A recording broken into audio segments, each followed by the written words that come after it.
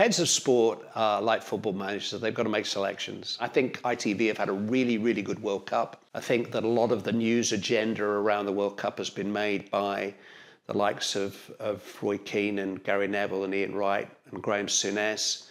I think we've got operators, really gifted performers like Laura Woods and Mark Pugac and Gabriel Clark, who've given us an edge actually over our opponents. Here's me talking about we. So I'm working for ITV in the FA Cup first week in January, and I wouldn't be doing that if there was a great deal of bitterness, and I wouldn't be praising the output of the people who are responsible for that output, of the people who basically decided that there were two better commentators than me to take the two live ITV quarterfinals.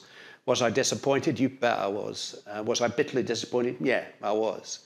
But it's a decision which I've got to accept. And in the grand scheme of things, people don't turn on for the commentator, they turn on for the football. So I accept the decision.